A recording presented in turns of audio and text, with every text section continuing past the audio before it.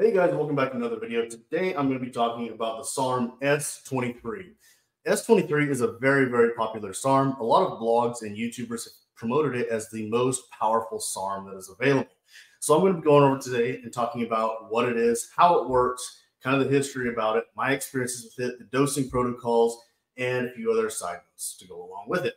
I'm also going to talk about the PCT process involved with the SARM S23. Before I get into all of this though, please remember, I am not a doctor. I am not supposed to be talking about this stuff or giving any kind of medical advice, which I'm not doing in this video. I'm simply relaying the research that I have gone over, my own experiences, and giving that information to you guys for entertainment purposes only. Okay, this is not me instructing you guys on how to use this product. This is simply my interpretation of all the information out there and my experiences, and I'm forwarding that on to you guys. Those of you who are actually researchers can hopefully utilize some of this information going forward. Okay, so S23 is a SARM. It's a selective androgen receptor modulator. If you've watched my channel long enough, you already know that. But for those of you who are new to the channel, a SARM, or a selective androgen receptor modulator, differs from anabolic steroids because it goes directly to the androgen receptor within the muscle. So an anabolic steroid works by increasing hormone levels, and thereby a byproduct of that is stimulating the androgen receptors. A SARM goes directly to the androgen receptor to stimulate the muscle growth in this kind of situation. Okay, so that is what a SARM is, and S23 is probably the most, well, I'm sure it is the most potent when it comes to the occupation of androgen receptors. As far as I know, there's nothing else out there that comes even close to S23's ability to occupy androgen receptors, and that does cause some issues down the road, which I'll go into when it comes to using it in conjunction with TRT or other hormonal type steroids. Okay, so the SARM S23 in research became apparent as a possible use or possible medication for a male contraceptive because it interrupts the HTPA, thereby causing infertility almost 100%. So to get true infertility, a guy using S23 would also need to use some estrogen. Part of that is because S23 does not convert at all to estrogen, okay? But it also suppresses testosterone levels. And estrogen in the male body is dependent on testosterone. So if you don't have enough testosterone available in your body to convert into estrogen, not only do you have a low testosterone level, but you have a very low estrogen level too. And that causes a lot of side effects when it comes to not being able to build muscle, erectile dysfunction, infertility, depression, dry skin, so on and so forth. Okay, so having too little estrogen in your body is a huge problem, just as much as not having enough testosterone is, okay? Now, when it comes to S23 occupying all of these androgen receptors, if you're on testosterone as a test base, which is what I do for myself and what I suggest most people would do, since SARMs shut you down so badly, you're going to need some testosterone in your body since your body's not going to be producing much, if any, during the SARM cycle, especially toward the end, right? So for myself, I'm always running a TRT base year-round. Whether or not I'm cycling anything, it's irrelevant. I'm running tests year-round. As a TRT, I have a prescription for that, and that's what I do year-round. Now, since S23 occupies so many androgen receptors, I'm actually able to lower my dose of TRT while I'm utilizing S23 because that testosterone, those androgen receptors are being so heavily occupied, I have more free testosterone in my body, okay? It's not as readily utilized by the body, right? Because the S23 is occupying so many androgen receptors.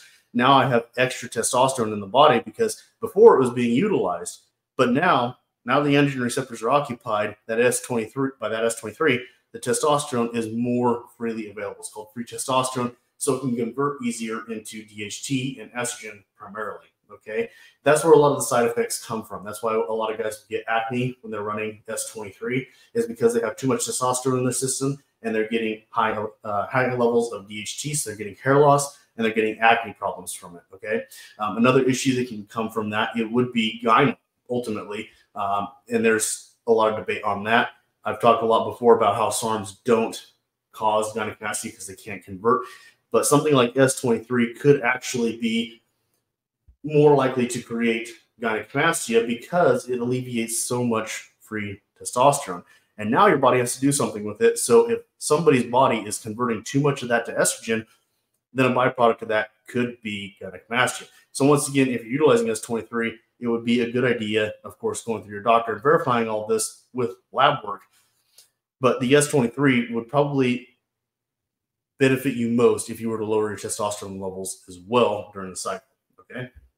Now, when it comes to a post-cycle therapy or something to run on cycle with S23 to make the PCT easier, a PCT is definitely going to be necessary, right? Your LH, luteinizing hormone, is caused by the HTPA, stimulates LH, and goes to the testicles to produce testosterone, right? So when that gets interrupted, when the axis gets interrupted by the S23 or any other suppressive SARM, you're going to need to do something to increase that HTPA and get your body, or sorry, the LH. You're going to have to do something to increase LH to get your body producing testosterone again. And that's where something like clomiphene might come in, but more likely HCG would be a good bet. That's what I've utilized in the past with success. I've talked about this before with ACE 262, where I utilized HCG while I was on the cycle to help not have the lethargy, et cetera, that goes along with the ACE 262 or with S23.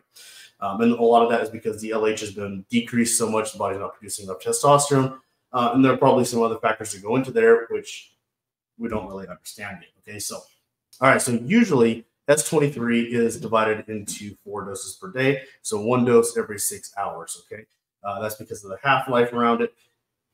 Generally speaking, if you're going to be utilizing something, you want to keep an even level of it in your system. And this is something I've debated a lot in my YouTube videos. When it comes to a SARM, I don't think it's as important as with an anabolic steroid to maintain blood levels.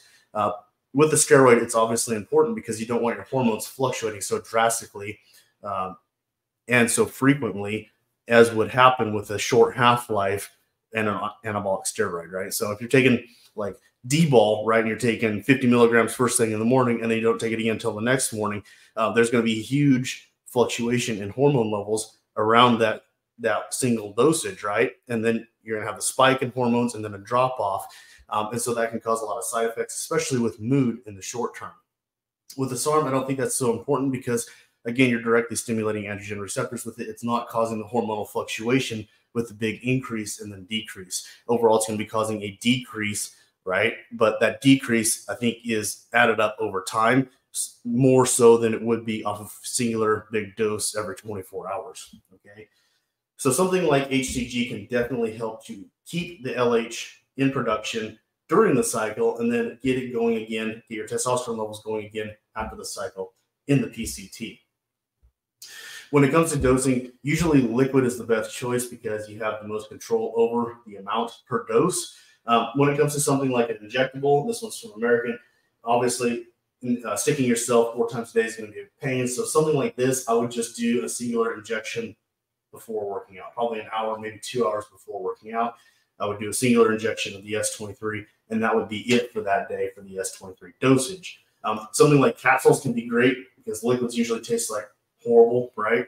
Chemically taste. So a capsule can be a great choice. However, again, you have less control over the dosage. And most guys are dosing this somewhere between 10 and 30 milligrams per day is optimal. Reason being, if you go above that, you're going to tend to have more side effects. A lot of those side effects actually come because you can't eat enough calories to keep up with the amount of muscle you're going to be growing off of S23, okay? Now, it's increasing your metabolism too. Not only is it increasing your metabolism drastically, but it's also increasing the amount of muscle your body is utilizing and the number of calories it can utilize for building that muscle. So eating enough is going to be a significant problem with a higher dosage of S23. That's why something like 10 milligrams per day is probably best for most people because, yes, they're going to need to increase caloric intake during that cycle, but it's still within a reasonable scope of caloric increase, right? So you're not going to have to eat drastically more. Hopefully you're already eating clean, you're getting enough protein, so you simply increase it by maybe 10 or 20% per day during that cycle to get the maximum muscle gains, right? Whereas if you go up to say like 30 or 40 or 50 milligrams, you're going to have to increase caloric intake maybe 50 or 75%, right? It's going to be a huge increase in caloric need. So my experience with S23, I didn't increase my caloric intake enough. And I think that was a large part of why I didn't get a lot of muscle gains off of it. It did make a huge difference in the first week, right? It's very noticeable. Now, I like to compare most of these SARMs to, so you're not destroying your liver. Now, compared to Superdrol, S23 gave similar looking gains within the first week, right? But like I said, I had a hard time eating enough to keep up with it. It did seem to increase metabolism more than what Superdrol would do. Although with Superdrol, I do see a significant leaning out over the first couple of weeks of use in a similar manner. But I think S23 does it in a much more efficient manner. So a lower dosage would be probably a better choice. After a couple of weeks of use, I think it was about a week and a half, maybe 10 days. I'd have to go back and look at my earlier videos on this when I did the cycle. But I think it was about 10 days into the cycle, I was no longer able to get off from intercourse or any other form. I simply could not orgasm, right? And it was very frustrating. And that was the primary reason why I quit using it. I did see some increased hair loss at the time. I didn't think it was related to the S23, although there is a chance it could have been related and probably was related to the S23, increasing my DHT levels. Since I was on a pretty good dose of TRT at the time, it's very likely that it was increasing my DHT levels, and that was stimulating more of the hair loss. At the same time, like I said, I couldn't get off at all, which is probably because it suppressed my LH so much, my body wasn't able to produce anything, right? So your prostate has to be able to produce all of that kind of fluid, and so, or a large part of the fluid anyway. And so when your body's not able to get the stimulation through the LH to do that, to produce that fluid, then it's going to be virtually impossible to get off because there's nothing to come out. So where would you buy this stuff? So liquids, Kimyo has always been like the go-to place, right? Top quality. They've been around for a very long time, very reputable source. They have liquid only when it comes to SARMs. They also have some powders. But as far as ready-to-go stuff, they only have liquids available. If you wanted to mix up your own liquid or fill capsules, they have the powders for that. But liquids are where they predominantly rule the niche. Then there's injectable available on American and Unchained SARMs. I think Pure Raws also has injectable. Capsule form is available on a lot of websites like Unchained, American, Pure Raws, Swiss Chems. They all have capsule forms. And then American does have liquid as well, which I think all the companies I named have the liquid format of S23. Some of the companies come with a dropper, like American, so that makes it easier to measure. You can measure out, I forget what it is. I think 30 drops equals 1 mil. So the dosage is always on the front of these labels, right? So there's 30 mils in this, and on the back side of this thing, it says there's 30 milligrams per mil. So you know how to measure it out when it comes to liquid. It's very easy. It's simple math. If you guys are looking for any of these products, make sure you go check the link in the video description or up above, and there are discount codes for each of those companies. I do get a small kickback from them for you guys utilizing those links, but you guys do get a significant savings on your purchase when you utilize the link, so it benefits both of us, and I really appreciate the support. It helps me continue with this channel. Make sure you guys subscribe, like this video, comment, and share. It helps out a ton with the algorithm. Thank you for watching, and I'll see you in another video soon. Take care.